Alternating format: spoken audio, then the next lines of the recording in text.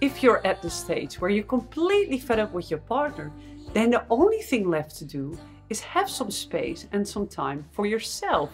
And even if you live together or stay together in a small apartment, me and my boyfriend live in a city apartment in Amsterdam, which is not so big, there are no excuses. You can always go to a different room, listen to some music, wake up earlier, go to bed a little later.